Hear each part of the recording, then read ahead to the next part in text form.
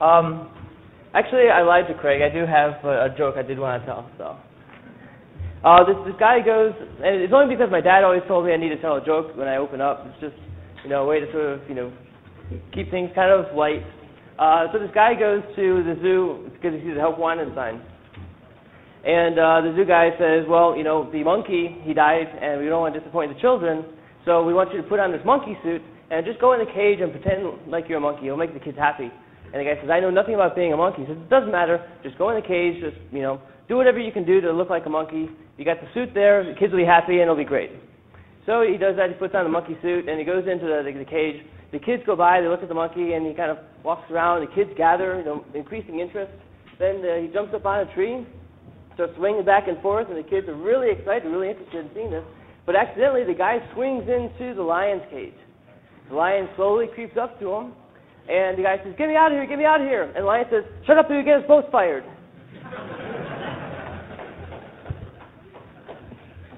Thank you. Anyway, the talk I'm putting out here is called Interconnection Strategies for ISPs.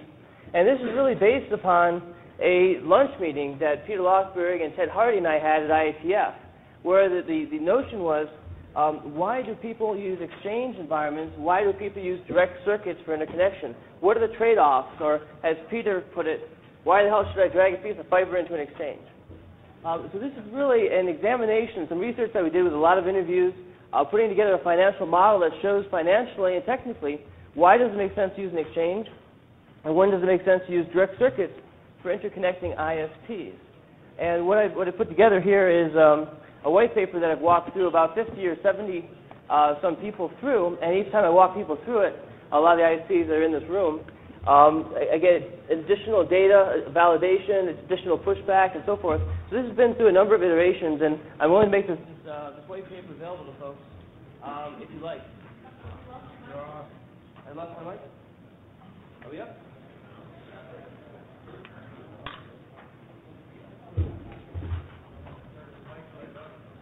Yeah, we're out of batteries. Do you have any batteries? Battery. Larry's the man.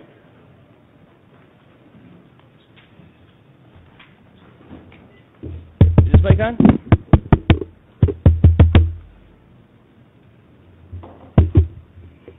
This is a retaliation for your joke.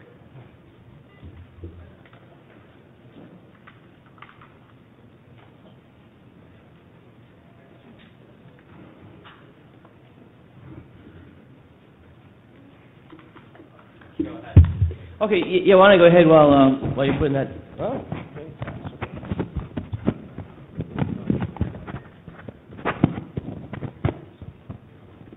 All right. So one thing first is that there's an assumption, since we're comparing the direct circuit inter-exchange model versus using an exchange point, one of the assumptions I need to state up front is that we have a certain model for an exchange environment that we're applying to the comparison. The basic idea here is that you have an infrastructure company who puts in place an environment in which multiple carriers will be coming in to sell access services to multiple ISPs. These ISPs can get the benefits of fiber diversity and increasing the size pipes from multiple providers. The ISPs in this exchange model can interact either in a peering or a transit relationship to buy or sell capacity. And also there's a small set of folks in the content provider space up here that insist upon having multi-homing abilities so they can buy transit from multiple folks and have the marketplace work. The key notion here, though, is that the folks who are operating this environment are not carriers, they're not ISPs, and they're not content providers. They're simply providing an environment in which these interactions can take place. And you'll see this is an important element as we go on through the model. So just to state up front, this is the exchange-based model that we're using in the financial model. So the trade-off is direct circuit interconnections that a lot of folks have been doing out in the industry. And the idea here is that you have national backbones illustrated in these different colors and regional interconnections that are typically dedicated circuits of speeds of anywhere from OC, or actually down to T1 all the way up to OC3, OC12. OC12 is becoming more popular. But for the purpose of this discussion, we're going to start out as OC3 for interconnections. And typically what happens is each of the ISPs will pay half of the cost of a circuit for interconnecting in that region. And that's either in the form of one company will pay for the circuits in one region, and the other company will pay for the circuits to interconnect them in the other region. But by and large, it's half. Each side pays half in this model. And if you look at the cost of this interconnection strategy, you see it's proportional to the number of folks that you interconnect with, and you're paying half of the cost for each of those interconnection circuits. Does that make sense? Yeah? Okay.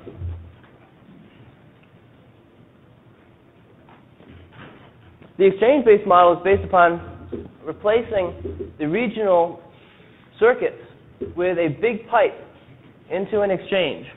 One key difference here, though, is unlike over here in the direct circuit model where each party is paying half of the cost, each party is paying the full freight of this big pipe into the exchange. Within the exchange, the exact same interconnection can occur. That is, pieces of fiber can be run in between cages and be operated at OC3, OC12, OC48, whatever speed you see fit. But the key point is that the exact same exchange that occurs in here is occurring using pieces of fiber. There's no switch at all involved in this model. The same interconnection that happens over here. And again, the key difference is you're paying only half the cost of the circuits there. We're paying the full freight for the OC12 in. Another key component here in the exchange model is that there is aggregation possible over that OC12, which really means that if you have partly used pipes here, you aggregate all that traffic together and you end up having more bandwidth available above and beyond what you would have if you just did the direct circuit interconnection, because these pipes aren't completely fully filled. Rodney Joffrey tells me that you can get anywhere between 2-to-1 to 3-to-1 bandwidth efficiency, aggregation efficiency. The number that we used was 2-to-1, meaning that we can get anywhere from, let's say, 6 OC3s of inter-exchange going on here and still not threaten filling up that OC12. And again, the assumption is that you're not using all of those pipes to full capacity. The nice thing about a financial model, too, is that we can change the numbers for the efficiency. So the bottom line is the cost for doing this ends up being the cost of that big circuit in, plus the interconnection that occurs over here. And then, of course, since you're coming into an exchange, there are, in fact, rack fees and cross-connect fees and such. So in adding these things together, you get a comparison like this. So let's take a look where you have 5 ISPs that are exchanging traffic over here in a particular region. You've got n-1 times the cost of the circuits. The number that we got from talking with folks at Level 3 and Quest and a variety of other folks ended up being fairly variable in this sort of range. The number we actually used was $11,400 per month for an OC3. That's based on an actual quote we got from MCI. So when we do the calculation, the cost for one of these guys to interconnect with each of these other guys at OC3 levels ends up costing about $22,800 a month.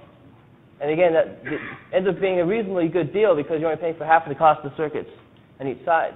If you do the exact same interconnection in an exchange, the problem is you've got to pay for this OC12, which again from the MCI quote that we got was about $23,000. You have to pay that full freight, and then there's some rack fees and such. So the bottom line cost is $24,900 a month. So for at least n equals 5 here, it makes more sense to do the direct circuit interconnection than it does to use an exchange.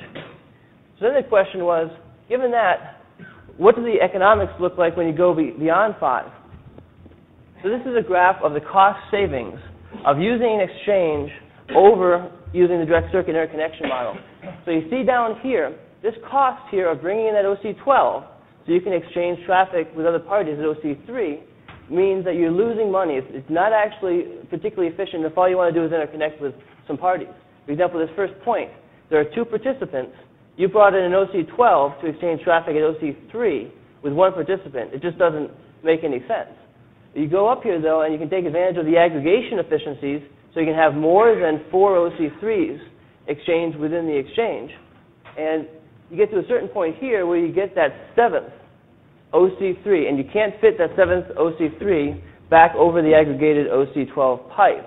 So you have to go out and buy an OC48 pipe which again brings you down below the red line, so it ends up costing more money to do this model than using the direct circuit interconnection model. But look what happens when you start carving out OC3s out of that OC48. You start getting to a point where it actually makes a lot more sense to use an exchange. You get up to the point up here, you're saving about, looks like about $80,000 per month in interconnection costs when using an exchange, before you have to go from that OC48 to an OC96. So you end up having a lot of points here that look like they're saving a whole lot of money. The other key piece here, though, is look at the number of participants you've got to go to in order to get these cost savings. I would point out, though, that this is carving out OC3s, right? As you carve out OC12s, you're going to be accelerating up this curve. If you start doing exchange with other ISPs at OC48, you're going to be very quickly into this black part where you're saving a fair amount of money. Does this make sense? Yeah? The other thing we took a look at for the study was assume that people wanted to explore using dark fiber into the exchange as an alternative to buying circuits. So you remember that you had that step curve going up as you got bigger and bigger circuits. In talking with some Nortel folks and talking with some folks who do some trenching, in fact, last night, talking with some of the Quest guys and some guys from MCI, we sort of broke this down a little further. The numbers we got for actually doing the trenching, the most expensive part that you could do, you trench into the ground, was about $100,000 per kilometer. So if you assume you're 5 miles away from an exchange, that's about 8 kilometers. That's $800,000 for the trenching. The light gear at either end, the Nortel guys tell me it costs about $250,000 per side. So if you add that, that's $1.3 million. We rounded up $1.3 million to about $2 million, saying that maybe we're off a little bit here. So $2 million. When you amortize $2 million over 20 years, which is life of fiber, you come up with a cost of about $45,000, $50,000. By the way, that's about the price of an OC48. So that's why you see down here around that 5 point, just like before when you had the OC12, around that 5 point you start ending up being in the black and saving a fair amount of money because you can light up that piece of dark fiber with GWDM, you can carve out OC3s as you need them and scale very inexpensively by bringing in this pipe into the exchange. And again, this is the cost savings of using dark fiber into the exchange. So the point of this whole thing is facilities-based providers win big in this environment. So this slide compares each of the three models that we talked about. Here you see the cost of using the direct circuit interconnection model. We're losing you if you turn away from the line. Oh, I'm sorry. Yeah, I'll hold it like this.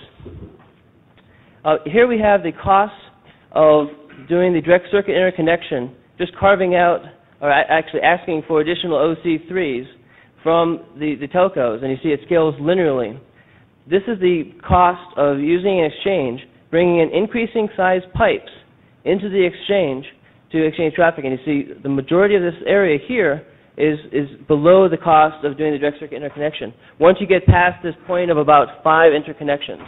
And then, of course, as I said, facilities-based providers win really big because once you get the fiber in place, you can carve out seamlessly OC3s, OC12s, OC48s out of the wavelengths, and you can grow extremely cost-effectively, which is why a lot of folks are going to the dark fiber into the exchange. So far, though, we've talked only about the cost savings, that is, the trade-off of doing exchange of traffic using direct circuits versus using the exchange. There's also another type of activity that can go on within an exchange that's worth at least taking a look at, which is the revenue generation. When you have an exchange, you have additional space in which transit customers show up. Content providers can show up. You have ISP points of presence, international presences, and the ability to, in some models, buy rack space for resale.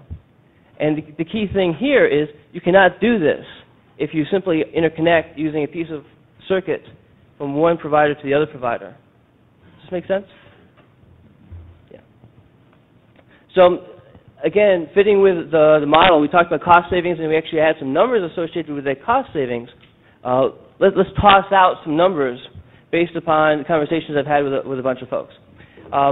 In talking with Dave Rand and looking at his Cook Report interview, he tells us that A DS3 costs him from UUNet about $65,000 per month. So if UUNet's in a facility and they sell a DS3, there's an incremental revenue beyond the exchange of traffic. There's an incremental revenue possibility for UUNet of about $65,000, and times 12, you end up getting that big number over there. If you have a provider that also sells an OC3, you get the revenue of about $120,000. The OC3 number actually had a wide variance. The UUNet guys told me about anywhere between about $85,000 and $180,000 was the transit price for an OC3. The 120 seemed like a reasonable round figure. I don't want to quibble too much about the numbers except to point out that this incremental revenue is fairly substantial, and it's not possible if you're doing interconnection solely through direct circuit interconnection.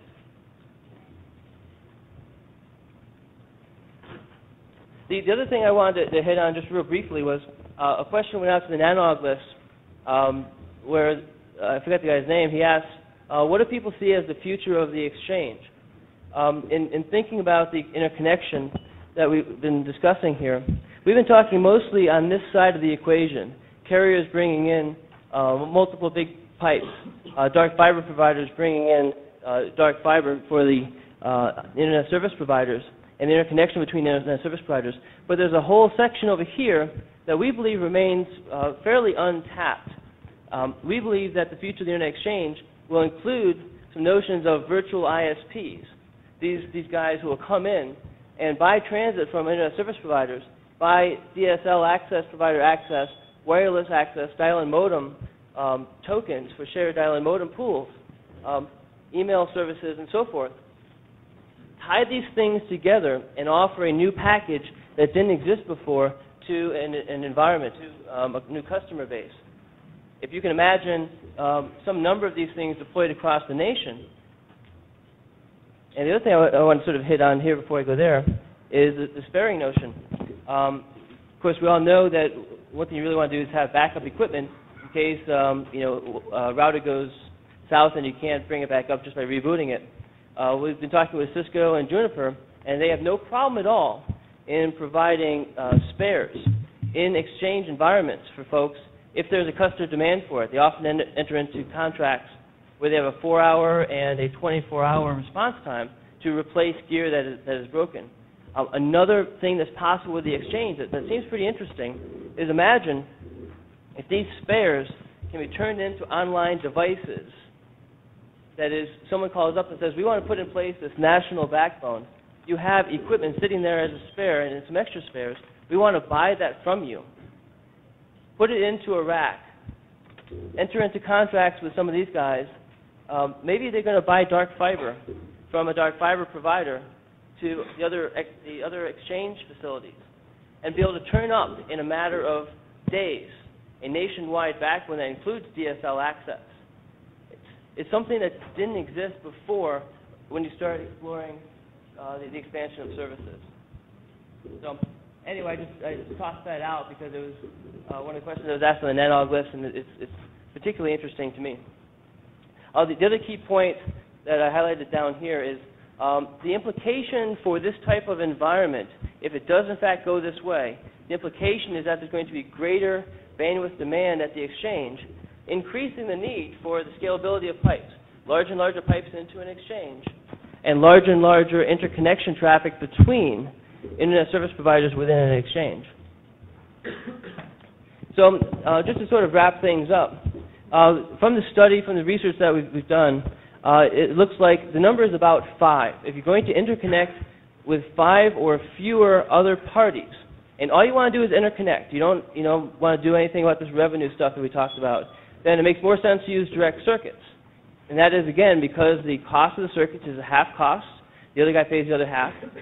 And there's some technical issues there, too, that make it somewhat attractive. There's some simplicity issues. But there are also some developments in the technology now that we heard about all yesterday, where the optical gear ends up, turning some pretty great efficiencies when you can carve out additional pipes of increasing size, when you can light up dark fiber on either end and carve out OC3s, OC12s, OC48s out of a wavelength, and then just go to the next wavelength. You can scale these pipes into the exchange very, very large And the traffic within the exchange between ISPs can also scale very, very large. You end up having a much more scalable environment than if you have simply a circuit that you have to go through the telco to upgrade and the time involved and such. As I said, facilities-based providers win really big using the dense wave division multiplexing. Large bandwidth, either OC12s or large numbers of participants, escalate you up through that curve. So if you use circuits, you end up having that curve, that step curve that I described earlier. The other key point is there is an incremental transit sale available in an exchange model. It doesn't exist in the direct circuit model. And finally, all this is listed in the white paper, including the financial models that were used to generate all the graphs and everything that you see here. And I'd be glad to get you guys a copy if you want. Just get me a business card and I'll email you a copy of the document. The last thing is that I wanted to thank some folks who took the time to read the white paper, to give me feedback, to give me numbers, and to give me support.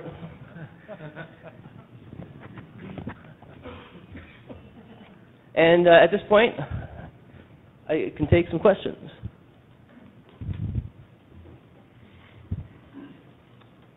Any questions? I have one, Bill. Yes. I saw some of your plans last night that you had a kitchen in some of the new facilities.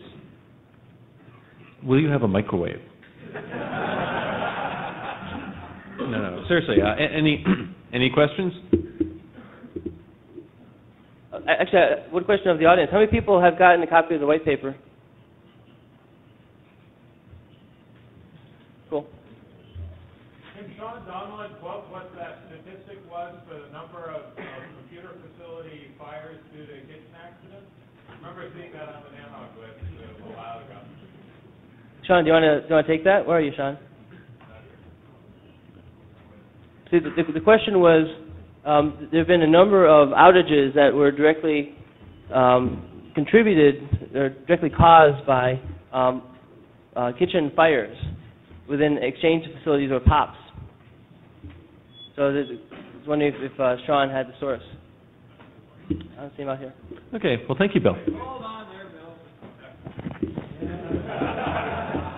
Is this about microwaves, Steve? No, I decided I didn't want to let him off the hook that easily. Okay. How come you didn't do any financial models for interconnects with a switch at the center? The question was, why didn't you do the financial models with a switch in the middle? And the reason really was, I wanted to compare apples to apples. If you look at what these guys are doing here in terms of the scalability and the congestion issues and all the kind of stuff that goes along with having a switch, I'm just sort of waving my hands a lot here because there have been issues in the past with congestion in the switched environment and such. I can avoid those arguments completely, and people won't go screaming at me saying switches are bad or naps are congestion points or that kind of stuff. I can avoid those arguments completely if I simply do the exact same interconnection using direct circuits as I do using pieces of fiber within an exchange. Fair enough? Thanks.